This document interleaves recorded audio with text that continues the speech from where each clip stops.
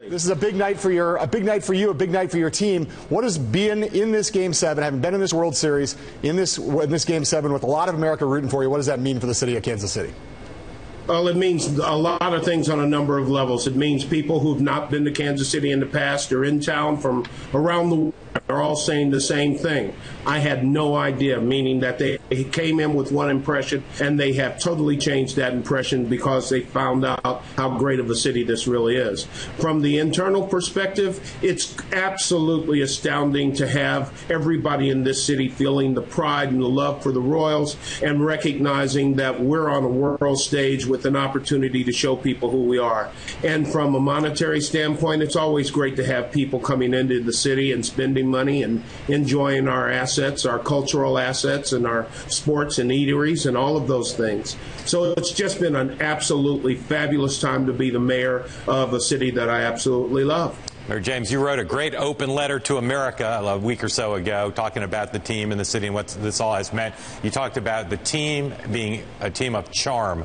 What do you mean by that?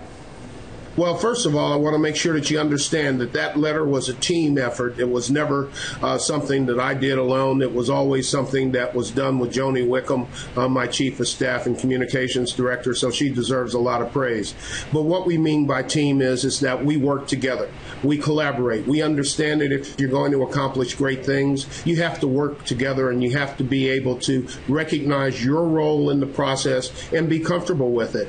That's who Kansas City is. That's who the Royals are. And if you notice the way that those guys play the game, they're sacrificing. They'll lay down a sacrifice bunt even if you're the number 3 hitter. They'll give up their bodies in order to protect their pitcher. They'll do whatever is necessary to win. That's who we are as a city. That's who the Royals are as a team. The other half of that formulation, Mr. Mayor, you said team of charm. You said the city's a charming city, too. What are some of the great charms of Kansas City?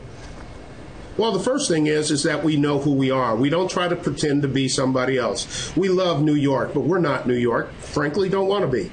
We're not San Francisco. It's a great city, love to visit there, but don't want to be San Francisco. We're the creative crossroads of this country.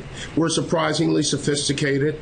We're surprisingly good about food and shopping. We have great neighborhoods. Our best assets are our people. But you don't hear us running around bragging about it all over the country, and you don't see us going around ragging on other cities and being mean to them and talking about how bad they are. We simply don't do those types of things.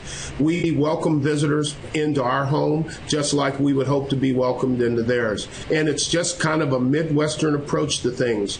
We try to be friendly, we try to be open, and we always try to be welcoming to people. Mayor James, what's going to happen tonight in your city if the Royals win after the game? I'm sorry, you need to rephrase the question. It should be what's going to happen in the city when the Royals win. All right, do it that way, man. Sorry, Jonathan. What's going to happen? Sorry. Well, first of all, the city's going to go nuts.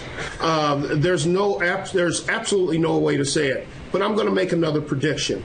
Everybody in this city is going to behave themselves. There will be a minimum amount of nonsense, probably from people who've had a little bit too much to drink, perhaps. But you're not going to see any violence as a result of this. At least that's what I predict. We're going to have a great time hugging each other, celebrating our city, celebrating the Royals win, and kind of puffing our chest out a little bit to say how proud we are of what's been accomplished and how proud we are to be Kansas Cityans. Mr. Mayor, we only got a couple seconds left. What's the best barbecue in Kansas City?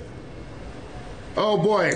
Whatever. It depends on what you want to eat. If you want sandwiches, go to Bryant's. If you want sausage and chicken, you might try Gates. If you want ribs, you might try Oklahoma Joe's. There's 50,000 barbecue places. All of them have something special to offer. And let me just say this. If you come and you want to have barbecue, we'll get you around to every single one that you want until you're ready to not eat barbecue again for a year. How's that? Mr. Mayor, I'm glad you mentioned Oklahoma Joe's because that's Mark Halperin's favorite barbecue in Kansas City, too.